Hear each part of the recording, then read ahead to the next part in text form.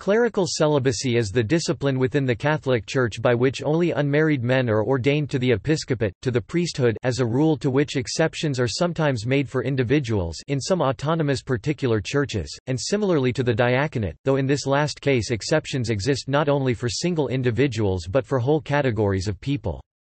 In other autonomous particular churches, the discipline applies only to ordination to the episcopate. Chief of the Catholic particular churches that follow this discipline is the Latin Church, but among the Eastern Catholic churches, at least the Ethiopic Catholic Church applies it also. In this context, celibacy retains its original meaning of unmarried. Though even the married may observe continence, abstaining from sexual intercourse, the obligation to be celibate is seen as a consequence of the obligation to observe perfect and perpetual continence for the sake of the kingdom of heaven.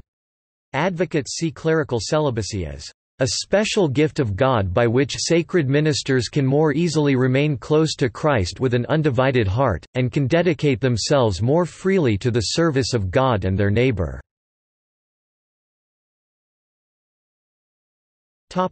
Description.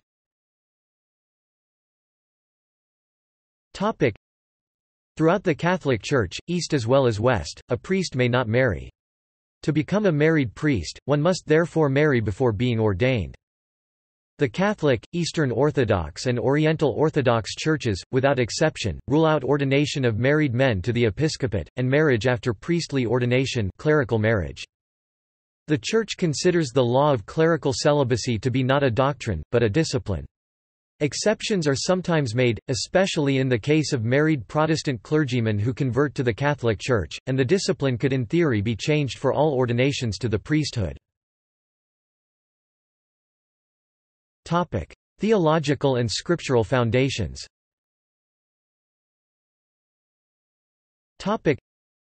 Theologically, the Church teaches that priesthood is a ministry conformed to the life and work of Jesus Christ. Priests as sacramental ministers act in persona Christi, that is in the person of Christ. Thus the life of the priest conforms, the Church believes, to the chastity of Christ himself. The sacrifice of married life is for the sake of the kingdom. Luke chapter 18 verses 28 to 30, Matthew chapter 19 verses 27 to 30, and to follow the example of Jesus Christ in being married to the Church, viewed by Catholicism and many Christian traditions as the bride of Christ. Following Ephesians chapter 5 verses 25 to 33 and Revelation chapter 21 verse 9, together with the spousal imagery at Mark chapter 2 verses 19 to 20, cf. Matthew chapter 9 verses 14 to 15. Cardinal Joseph Ratzinger, later Pope Benedict XVI, in Salt of the Earth saw this practice as based on Jesus' words in Matthew chapter 19 verse 12, "Some are eunuchs because they were born that way, others were made that way by men, and others have renounced marriage because of the kingdom of heaven. The one who can accept this should accept it." He linked this celibacy, because of the kingdom of heaven, with God's choice to confer the Old Testament priesthood on a specific tribe, that of Levi, which unlike the other tribes received no land from God, but which had God himself as its inheritance. Numbers chapter 1 verses 48 to 53. Paul, within a context of having no command from the Lord, 1 Cor 7:25, recommends celibacy, but acknowledges that it is not God's gift to all within the Church, for I wish that all men were even as I myself. But each one has his own gift from God, one in this manner and another in that. But I say to the unmarried and to the widows, it is good for them if they remain even as I am. I want you to be without care. He who is unmarried cares for the things of the Lord, how he may please the Lord. But he who is married cares about the things of the world, how he may please his wife. There is a difference between a wife and a virgin. The unmarried woman cares about the things of the Lord, that she may be holy both in body and in spirit. But she who is married cares about the things of the world, how she may please her husband. And this I say for your own profit, not that I may put a leash on you, but for what is proper, and that you may serve the Lord without distraction. 1 Corinthians chapter 7 verses 7 to 8, 7, 32 to 35. Peter Brown and Bart D. Ehrman speculate that for early Christians celibacy had to do with the imminent end of the age. 1 Corinthians chapter 7 verses 29 to 31. Topic: Historical origins. Topic: In the earliest years of the Church, the clergy were largely married men. C. K. Barrett points to 1 Cor 9-5 as clearly indicating that, "...apostles, like other Christians, have a right to be and many of them are married," and the right for their wife to be "...maintained by the communities in which they the apostles are working." However, Paul himself was celibate, and there is no consensus that inclusion among the requirements for candidacy to the office of overseer, a being the husband of one wife, meant that celibate Christians were excluded. Studies by some Catholic scholars, such as the Ukrainian Roman Choli and Christian Caccini, have argued for the theory that, in early Christian practice, married men who became priests—they were often older men, elders—were expected to live in complete continence, refraining permanently from sexual relations with their wives.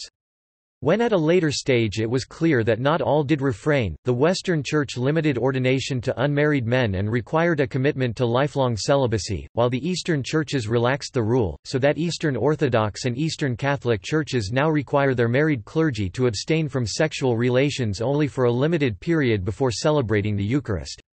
The Church in Persia, which in the 5th century became separated from the Church described as Orthodox or Catholic, decided at the end of that century to abolish the rule of continence and allow priests to marry, but recognized that it was abrogating an ancient tradition.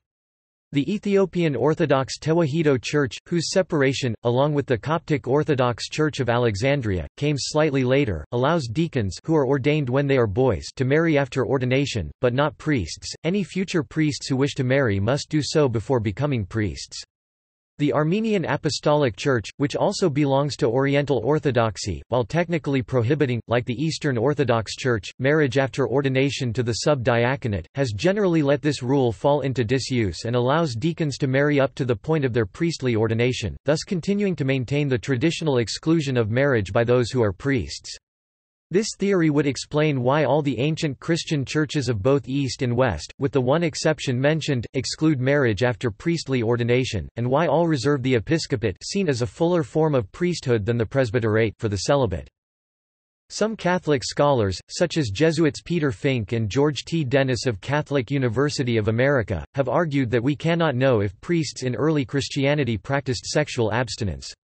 Dennis says, "There is simply no clear evidence of a general tradition or practice, much less of an obligation, of priestly celibacy continence before the beginning of the 4th century." Fink says that a primary book used to support apostolic origins of priestly celibacy remains a work of interpretation. There are underlying premises that seem to hold firm in this book but which would not stand up so comfortably to historical scrutiny. The earliest textual evidence of the forbidding of marriage to clerics and the duty of those already married to abstain from sexual contact with their wives is in the 4th century decrees of the Council of Elvira and the later Council of Carthage 390.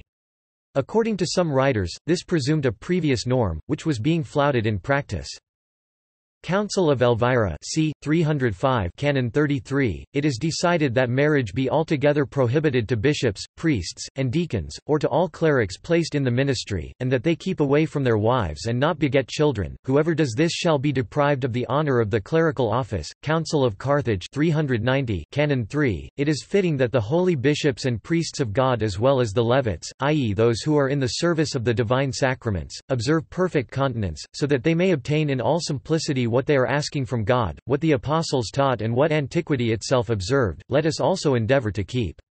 It pleases us all that bishop, priest and deacon, guardians of purity, abstain from conjugal intercourse with their wives, so that those who serve at the altar may keep a perfect chastity. Among the early church statements on the topic of sexual continence and celibacy are the Directa and Cum in Unum Decretals of Pope Siricius c. 385, which asserted that clerical sexual abstinence was an apostolic practice that must be followed by ministers of the Church. The writings of Saint Ambrose died 397 also show that the requirement that priests, whether married or celibate, should be continent was the established rule. To the married clergy who, in some out-of-the-way places, claimed, on the model of the Old Testament priesthood, the right to father children, he recalled that in Old Testament times even lay people were obliged to observe continence on the days leading to a sacrifice, and commented, "If such regard was paid in what was only the figure, how much ought it to be shown in the reality?" Yet more sternly he wrote, "Saint Paul spoke of one who has children, not of one who begets children." Medieval Christendom. Beyond the fact that clerical celibacy functioned as a spiritual discipline, it also was guarantor of the independence of the Church and of its essential dimension as a spiritual institution ordered toward ends beyond the competence and authority of temporal rulers. During the decline of the Roman Empire, Roman authority in Western Europe completely collapsed. However, the city of Rome, under the guidance of the Catholic Church, still remained a center of learning and did much to preserve classical Roman culture in Western Europe. The classical heritage flourished throughout the Middle Ages in both the Byzantine Greek East and the Latin West. Philosopher Will Durant argues that certain prominent features of Plato's ideal community were discernible in the organization, dogma and effectiveness of the medieval Church in Europe. The clergy, like Plato's guardians, were placed in authority by their talent as shown in ecclesiastical studies and administration, by their disposition to a life of meditation and simplicity, and by the influence of their relatives with the powers of state and church. In the latter half of the period in which they ruled 800 AD onwards, the clergy were as free from family cares as even Plato could desire for such guardians. Clerical celibacy was part of the psychological structure of the power of the clergy, for on the one hand they were unimpeded by the narrowing egoism of the family, and on the other their apparent superiority to the call of the flesh added to the awe in which lay sinners held them. In the latter half of the period in which they ruled, the clergy were as free from family cares as even Plato could desire. In his book The Ruling Class, Gaetano Mosca wrote of the medieval church and its structure. The Catholic Church has always aspired to a preponderant share in political power, it has never been able to monopolize it entirely, because of two traits, chiefly, that are basic in its structure. Celibacy has generally been required of the clergy and of monks. Therefore no real dynasties of abbots and bishops have ever been able to establish themselves. Secondly, in spite of numerous examples to the contrary supplied by the warlike Middle Ages, the ecclesiastical calling has by its very nature never been strictly compatible with the bearing of arms. The precept that exhorts the Church to abhor bloodshed has never dropped completely out of sight, and in relatively tranquil and orderly times it has always been very much to the fore. It is sometimes claimed that celibacy became mandatory for Latin Church priests only in the 11th century, but others say, for instance, it may fairly be said that by the time of Saint Leo the Great 440–61 the law of celibacy was generally recognized in the West, and that the 11th century regulations on this matter, as on simony, should obviously not be interpreted as meaning that either non-celibacy or simony were previously permitted. Reformation period. Celibacy as a requirement for ordination to the priesthood in the Western Church and to the episcopate in East as well as in West, and declaring marriages of priests invalid in both East and West were important points of disagreement during the Protestant Reformation, with the Reformers arguing that these requirements were contrary to biblical teaching in 1 Timothy chapter 4 verses 1–5, Hebrews chapter 13 verse 4, and 1 Corinthians chapter 9 verse 5, and implied a degradation of marriage, and were one reason for many abominations, and for widespread sexual misconduct within the clergy at the time of the Reformation. The doctrinal view of the Reformers on this point was reflected in the marriages of Zwingli in 1522, Luther in 1525, and Calvin in 1539. In England, the married Thomas Cranmer was made Archbishop of Canterbury in 1533. Both of these actions, marriage after ordination to the priesthood and consecration of a married man as a bishop, went against the long-standing tradition of the Church in the East as well as in the West. See clerical marriage.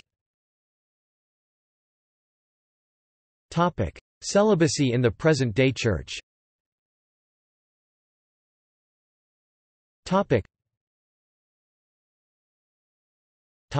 Celibacy of deacons. Following recommendations made at the Second Vatican Council, the Latin Church now admits married men of mature age to ordination as deacons, to remain permanently as deacons and not as part of the process by which aspirants are temporarily deacons on their way to priestly ordination. The change was effected by Pope Paul VI's Motu Proprio Sacrum Diaconatus Ordinem of 18 June 1967. A candidate for ordination to the permanent diaconate must have reached a certain minimum age and must have the written consent of his wife. Ordination even to the diaconate is an impediment to a later marriage. For example, if a man who was already married by the time of ordination to the diaconate subsequently becomes a widower, though special dispensation can be received for remarriage under extenuating circumstances. Celibacy of priests.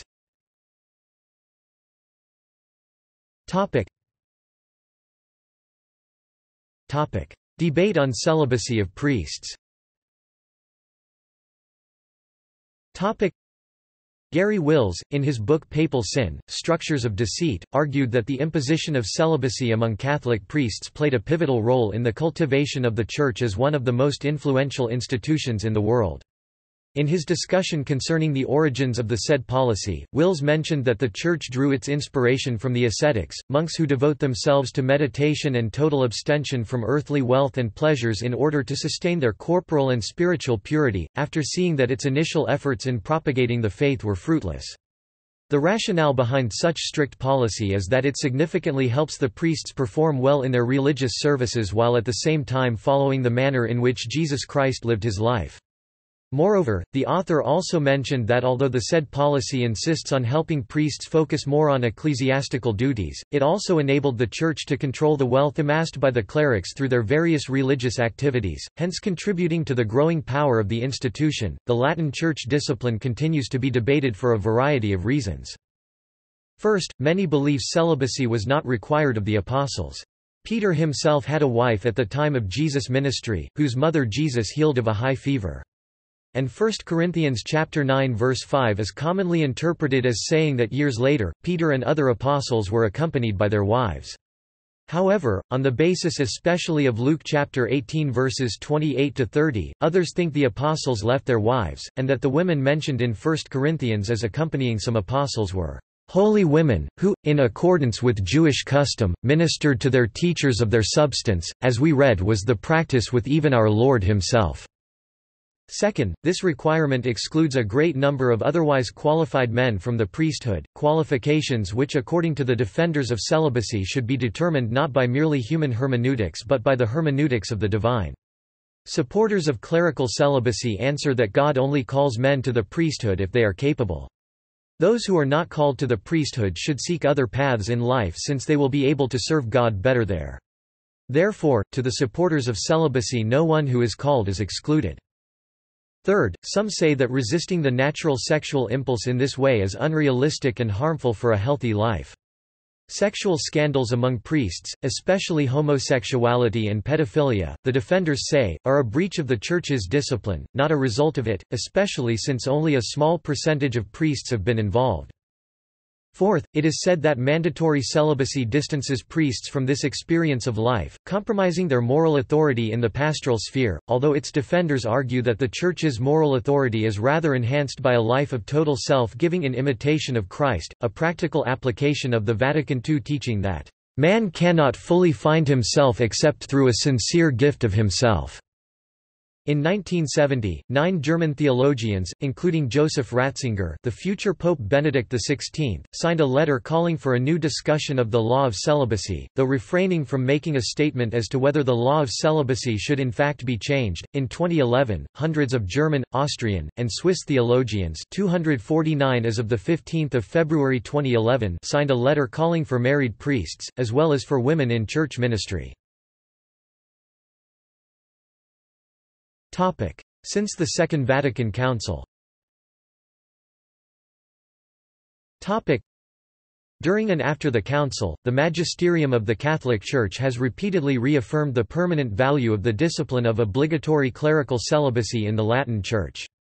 Pope John Paul II wrote in 1992, "The Synod Fathers clearly and forcefully expressed their thought on this matter in an important proposal which deserves to be quoted here in full, while in no way interfering with the discipline of the Oriental Churches. The Synod, in the conviction that perfect chastity in priestly celibacy is a charism, reminds priests that celibacy is a priceless gift of God for the Church and has a prophetic value for the world today.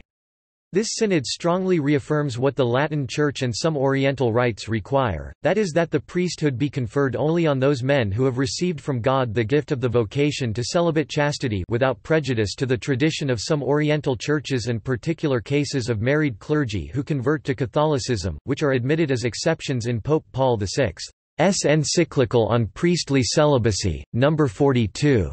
The synod does not wish to leave any doubts in the mind of anyone regarding the Church's firm will to maintain the law that demands perpetual and freely chosen celibacy for present and future candidates for priestly ordination in the Latin Rite. He added that the unchanging essence of ordination configures the priest to Jesus Christ, the head and spouse of the Church.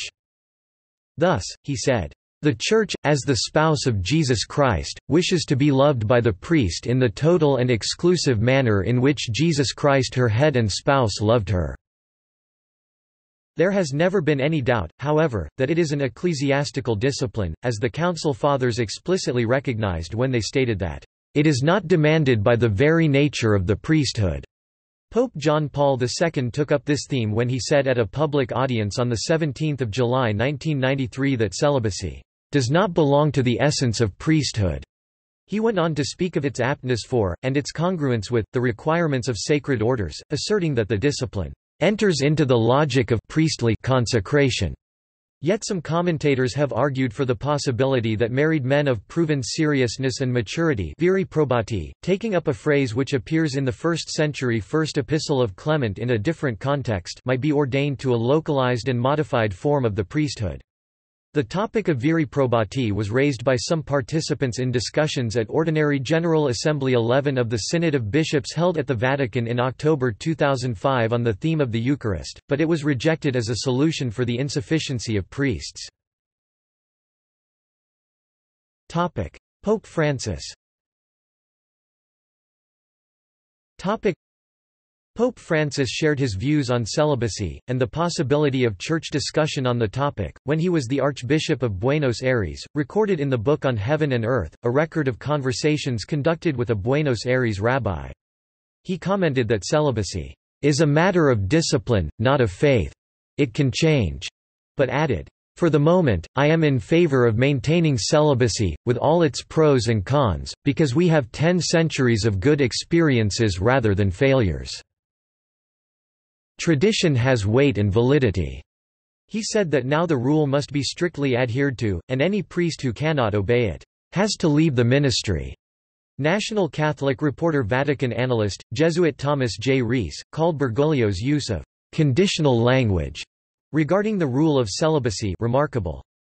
He said that phrases like, "for the moment," and "for now," are not the kind of qualifications one normally hears when bishops and cardinals discuss celibacy. In a conversation with Bishop Erwin Krautler about mandatory celibacy on 4 April 2014, the Pope also spoke about a possible mechanism for a change starting with national bishop conferences. These conferences would seek and find consensus on reform, and we should then bring up our suggestions for reform in Rome. The Pope explained that he could not take everything in hand personally from Rome. We local bishops, who are best acquainted with the needs of our faithful, should be corajudos, that is, courageous in Spanish, and make concrete suggestions. It was up to the bishops to make suggestions, the Pope said again. In 2018, Francis showed that he wanted the topic discussed, beginning with remote areas like Amazonia that have a shortage of priests. Exceptions to the rule of priestly celibacy. Exceptions to the rule of celibacy for priests of the Latin Church are sometimes granted by authority of the Pope, when married Protestant clergy become Catholic. Thus married Anglicans have been ordained to the Catholic priesthood in personal ordinariates and through the United States pastoral provision. Because the rule of celibacy is an ecclesiastical law and not a doctrine, it can, in principle, be changed at any time by the Pope. Nonetheless, both Pope Benedict XVI and his predecessors have spoken clearly of their understanding that the traditional practice was not likely to change. Father Richard McBrien, a controversial voice within the Church, argued that the existence of these exceptions, coupled with a declining number of priests in active ministry per McBrien's North America and in Europe, and reported cases of non-observance of the norm will keep the subject in the spotlight.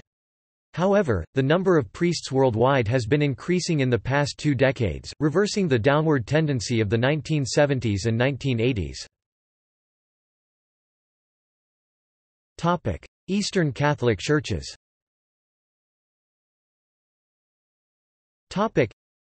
In general, the Eastern Catholic churches allow ordination of married men as priests.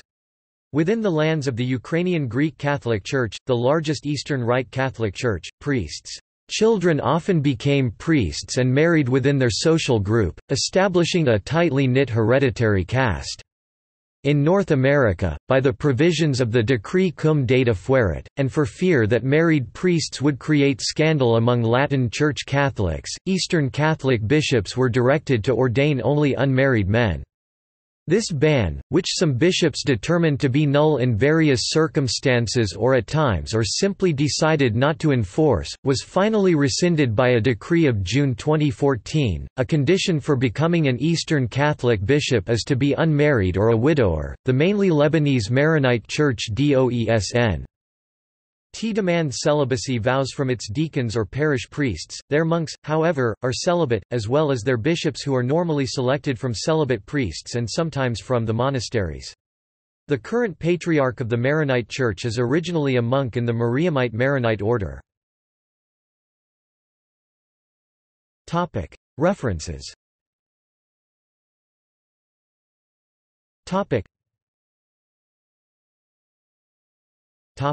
External links.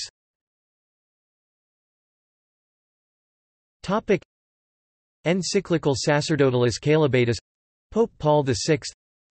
The Radical Importance of the Graced Gift of Priestly Celibacy, Congregation for the Clergy. Priestly Celibacy Today, book by Thomas McGovern. Priestly Celibacy in Patristics and in the History of the Church, Roman Choli. Priestly Celibacy. Ecclesiastical institution or apostolic tradition? Cesare Bonivento. The Case for Clerical Celibacy, Its Historical Development and Theological Foundations. Alphonse Stickler. Celibacy Dates Back to the Apostles. Fr. Anthony Zimmerman, STD. The Ancient Tradition of Clerical Celibacy. Mary R. Schneider, Ignatius Press. Celibacy in the Old Testament and Jewish Tradition, by B.R. Anthony Opiso, M.D. Imposed Celibacy in the Catholic Church, Explanations, Articles, Research, by forladypop.org. Francis Speaks, Scalfari transcribes, Brandmuller shreds, by Sandro Magister.